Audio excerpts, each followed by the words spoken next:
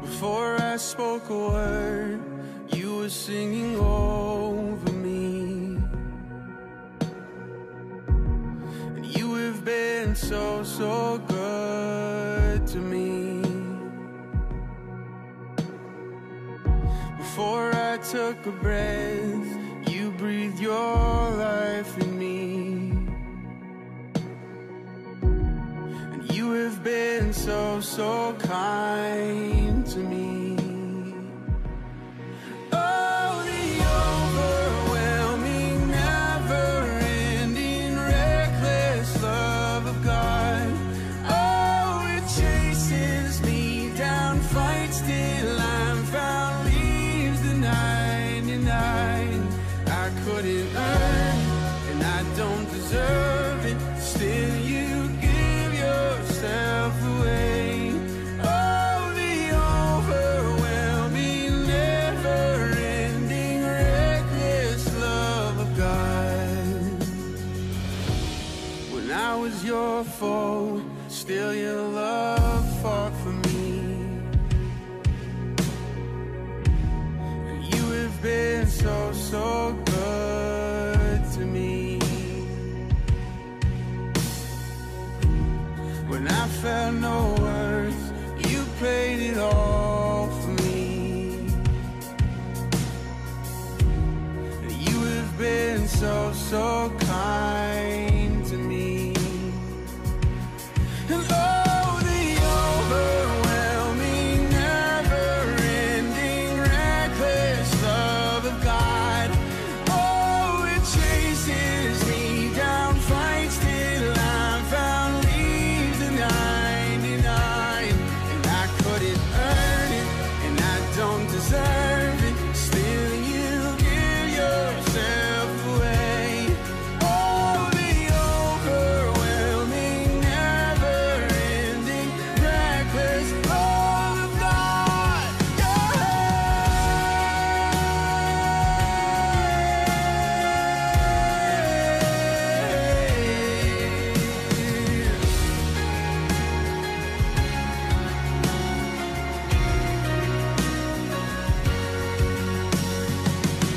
There's no shadow you won't light up, mountain you won't climb up, coming after me. There's no wall you won't kick down, lie you won't tear down, coming after me. There's no shadow you won't light up, mountain you won't climb up, coming after me. There's no wall you won't kick down, lie you won't tear down, coming after me. Oh, the overwhelming, never-ending, reckless love of God. Oh, it chases me down, fights till I'm found, leaves the 99. And I couldn't earn it, I don't deserve it. Still, you give yourself away. Oh, the overwhelming, never-ending, reckless love of God.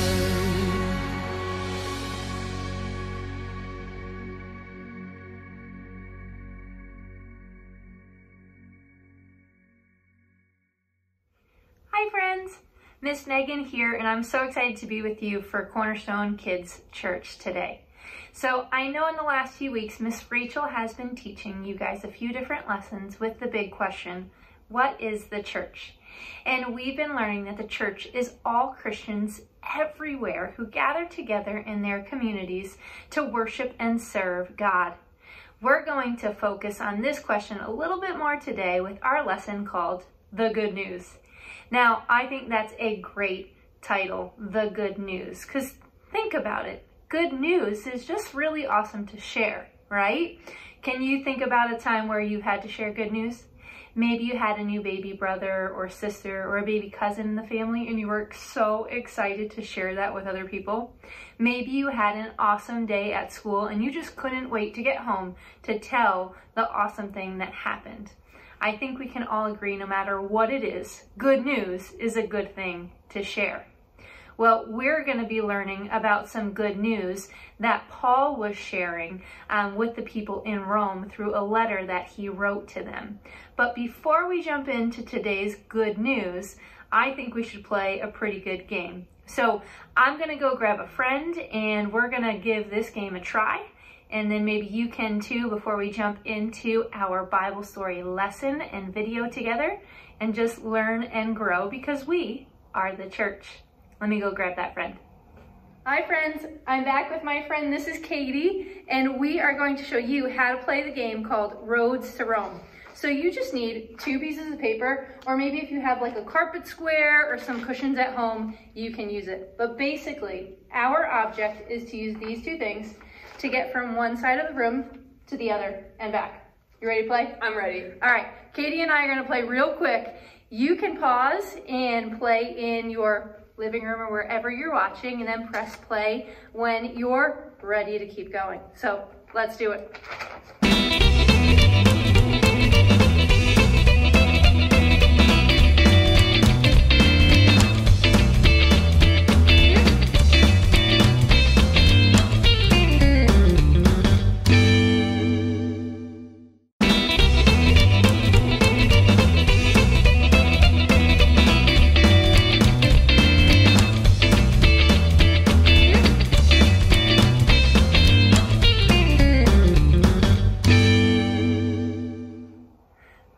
Now, you may be wondering, why did we play that game just before we jumped into our lesson together? Well, I told you that the name was Roads to Rome, and that's really what it has to do with today's Bible story. In the times of the New Testament, Rome was just in control of so much land. They had such a large empire there. So in order for everyone to get around and for them to get to the places of their empire and what they controlled, they started to build roads. Their roads helped them get from here to there. Now, there was a saying, because of how big Rome was and how many roads they built, the saying, all roads lead to Rome.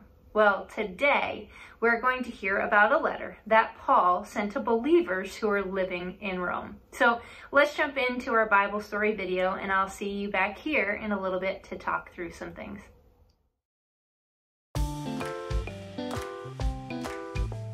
Jesus' followers in the early church wanted everyone to hear the good news about Jesus. God had kept his promise to send a Savior. He sent his own Son, Jesus, to earth to rescue sinners. Jesus lived the perfect life we cannot live and died the death we deserve to die. On the 3rd day, God raised Jesus from the dead. This good news, the gospel, changes everything. People who love Jesus tell others about him. That's what Paul did. Paul wrote a letter to believers in Rome to tell them that Jesus was the Savior they had been waiting for. Paul wrote, "I am not ashamed of the gospel, because it is the power of God for salvation to everyone who believes." Everyone sins and needs to be rescued. God saves people who believe the good news about Jesus. Because of their faith, God forgives their sins and gives them eternal life. Paul wrote that God showed his love for us by sending his Son to die for us. We were sinners, enemies of God, but Jesus died and rose again to make us right with God. Jesus is God's good gift to us. Let's rejoice. Paul reminded the people about the first man, Adam. When Adam sinned, death came into the world. Everyone sinned, so death spread to all people. God sent Jesus into the world to bring us a gift that is greater than Adam's sin. Adam brought death, but Jesus brings life. Adam disobeyed God, but Jesus obeyed him perfectly. Does that mean we can keep on sinning because we are forgiven? Paul said no. Jesus sets us free from sin so we can live in a new way that honors him. Because God created everything, he is in charge of everything. Everyone sins or disobeys God. Our sin separates us from God. The good news of the gospel is that God sent his son Jesus to take the punishment we deserve. Everyone who trusts in Jesus will be saved.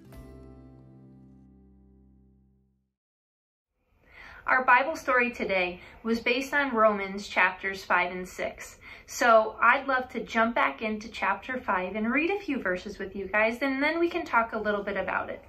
So I'm opening up to Romans chapter 5, and we're going to be reading starting in verse 6 through 11. So if you want to grab your Bibles, you can hit pause, or you can just listen as I read these verses.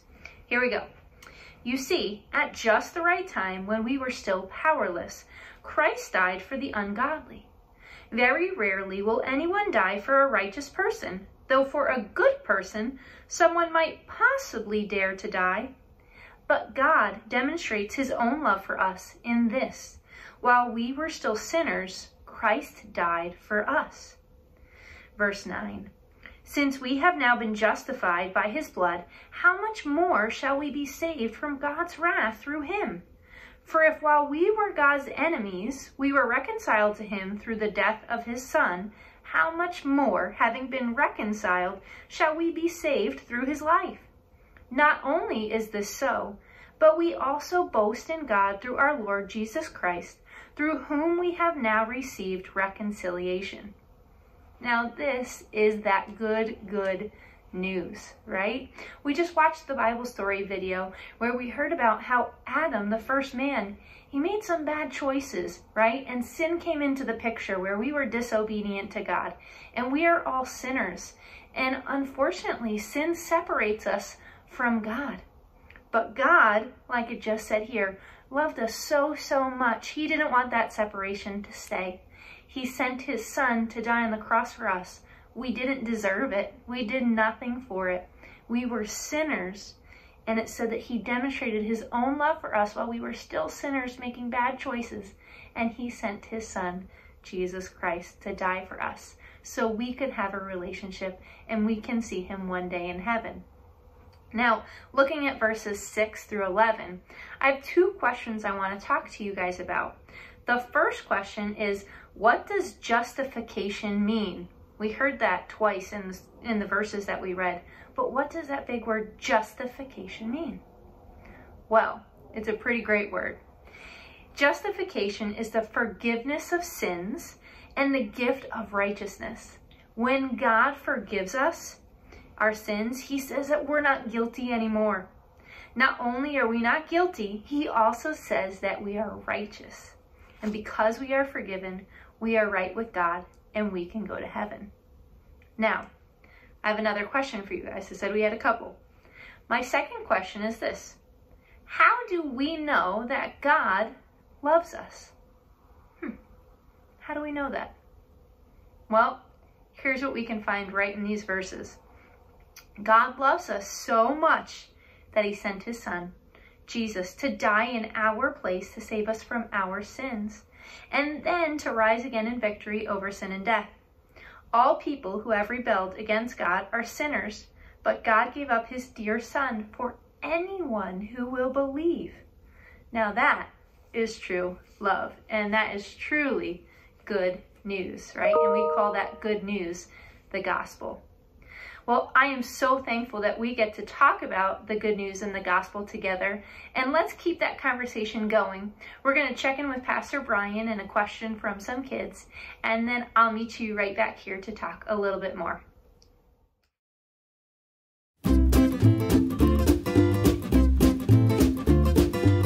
Hi there, I'm Pastor Brian, and it's time for Questions from Kids. Today, Faith from Edgewater, Colorado asks, are there really people in the world who have never heard about Jesus? Faith, that is a fantastic question. You know, some of us have grown up in places maybe where there are churches all over the place. Maybe we grew up in the church always hearing about Jesus, and so it's surprising to think that some people may have never in their lives heard about Jesus, but the big answer is that's the case. There are some people in this world who have never heard about Jesus. You know, in today's Bible story, we heard that the good news that God sent Jesus into the world to rescue sinners is available for everybody. And there are over 7.6 billion people in the world today. That's a lot of people. But hear this, more than 40% of that, so almost half of those people live in people groups that we would consider to be called unreached. It means that there are only a small, very small number of people in that group that have heard about Jesus or follow Jesus. So there are many, many people who have never heard about Jesus, but there are also many, many people who have heard about Jesus but not have trusted in Jesus. So we need to think about both. We need to focus on both and love and care about both. We need to send missionaries to remote places where they've never heard about Jesus so they have the chance to hear about him for the first time. But also we need to live on mission here where we live, where there are people all around us who have heard about Jesus but never trusted in Jesus, because we need to show the love of Jesus to these people. We need to tell them about Jesus. We need to do both because we want them not only to hear about Jesus, but to trust in him so that they can be forgiven their sin and have eternal life with God like we have. So here's a question back for you.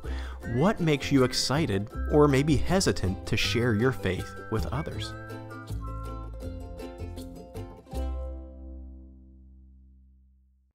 Man, I love hearing from Pastor Brian and the questions that kids come up with and how he just explains them. And I feel like he gave us a really great question back when he asked, what makes you excited or hesitant about sharing your faith with others? Now, it's great if you are just so excited to share this good news and to share what you know about Jesus Christ. Now, if you're hesitant, that's okay too, because we're working to learn and grow together. And part of growing in our Christian walk and growing in our relationship with Jesus, it's also growing and being able to talk about it. Now, it's really important for us to talk about it because that's how we help the church, all believers, grow. So before we talk a little bit more, I'd love to show you one more short video clip, and it's about a place called Minneapolis, and that is right in the United States. We're just gonna get right to it. We'll take a quick look at this video clip, and then we'll chat a little bit more. When people think of Minnesota, they probably don't think of Africa. But there are hundreds of thousands of Africans living in the twin cities of Minneapolis and St. Paul. When missionary Philip Nash first came to the Twin Cities from Nigeria, he met people from African countries like South Sudan, Cameroon, and Ethiopia. They were in need of a church and asked him to start one for African immigrants in the city. God had brought the right person to Minneapolis. Philip and his wife Jumai had experience starting 2 churches in Nigeria. In 2015, the Natches started the Hope of Nations Gospel Church in their new country. Through the Hope of Nations Gospel Church, many people have studied the Bible and have been trained to share the gospel. People like Kamis, a refugee from South Sudan. Through studying God's Word with Philip, he now wants to take the gospel back to his home country. Kamis is especially equipped to share the Bible with people from his home because he knows the culture and the language.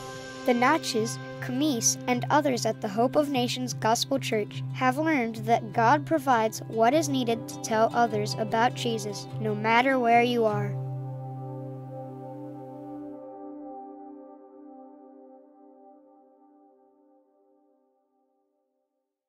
Welcome back. So, what's so great about that video clip is that it shows the church growing. Philip and Jumai Nach share the good news. Then people who choose to believe in Jesus, they become part of the church, they become believers, and then they share what they know, the good news, the gospel, with other people.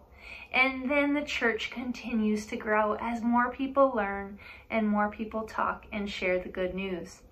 That's exactly how we share the gospel. That's exactly how we grow the church. Well, how exactly do we share the gospel? Now, if you were hesitant, or maybe you haven't had a chance to be sharing this great news with other people, well, we can talk about that now together. We can share the good news in just one sentence even.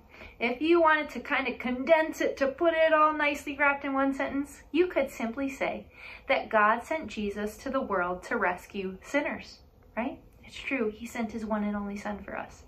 Now that one sentence shares the big idea, but we could also stretch it out a little bit more into a few different steps, let's say. So I want to share with you 5 different points that we can use to help tell and share the good news or the gospel with others. So I'm going to show you some pictures that go along with these, and then you're going to get a chance to create your own booklet by coloring some of these pictures and kind of reviewing what each one says so you can get more confident and more excited about sharing this good news. So let's take a look at these steps, and then we'll kind of wrap up our morning together. 1. God rules. Because God created everything, He is in charge of everything.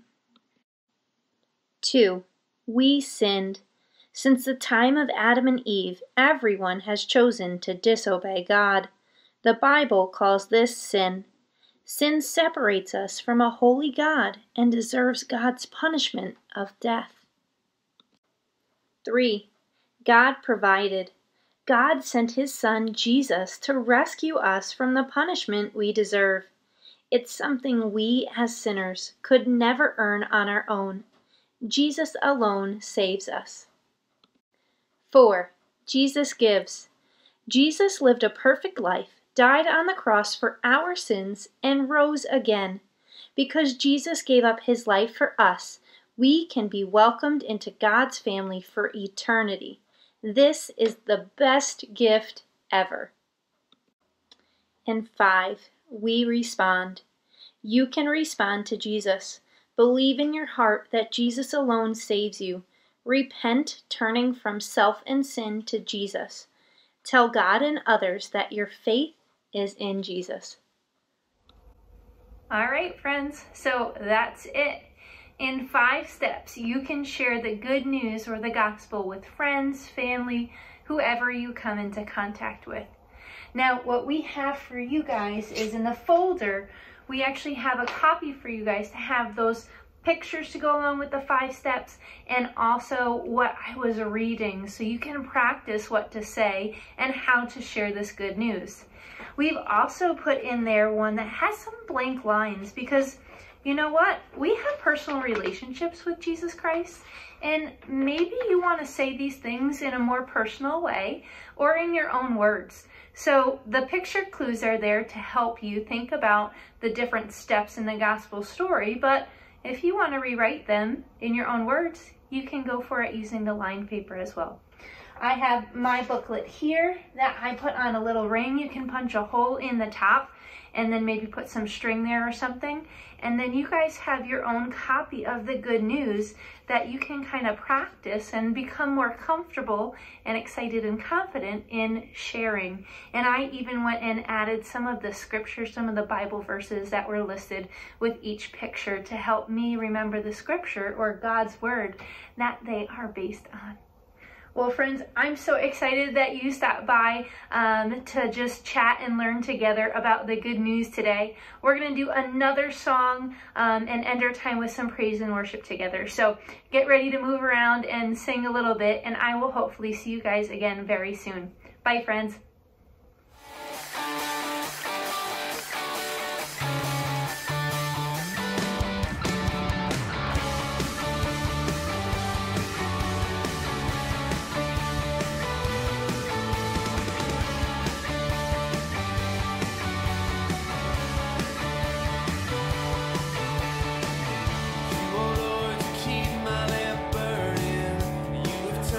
Darkness to light, set my feet